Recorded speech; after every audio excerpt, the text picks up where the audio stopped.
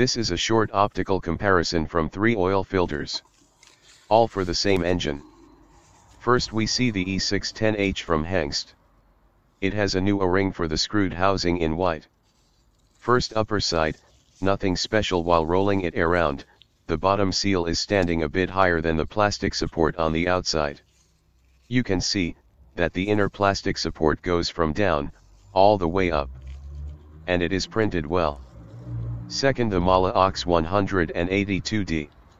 It also comes with a new O-ring, in black and powdered. The upper side has a little outstanding edge. When rolling around you can see that the gluing of the filter material is not made so well as from the Hengst. You can also see that on the bottom is a little edge as well, which is higher than the sealing material. The inner plastic support from the Mahle is fixed on the upper side and halfway to the bottom. The printing is extremely bad visible. Third, the HU611/1 from MANN filter. It comes with a new black, powdered O-ring as well.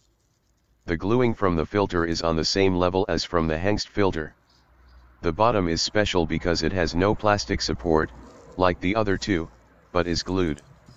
Also the inner plastic support is a bit more than halfway, but loose, so it can slide up and down. I have another one, where it's the same, so no false product. It is printed well. From price point they are all on the same level, under €5 per piece. For me the one from Hengst is the one which is looking the best.